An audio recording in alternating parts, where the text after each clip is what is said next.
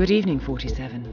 Your target is Father Adalrico Candelaria, a Catholic cardinal considered by Vatican insiders as a strong contender to be the next pope. However, ICA files indicate there is a series of links between the target and the Pinochet regime in Chile in the 70s and 80s. The target is currently on tour of Europe with a stopover at the church in Sapienza, where his itinerary states he will spend some time in prayer. He will be extremely well protected at all times by multiple layers of high alert security. The clock is ticking, 47. Good luck.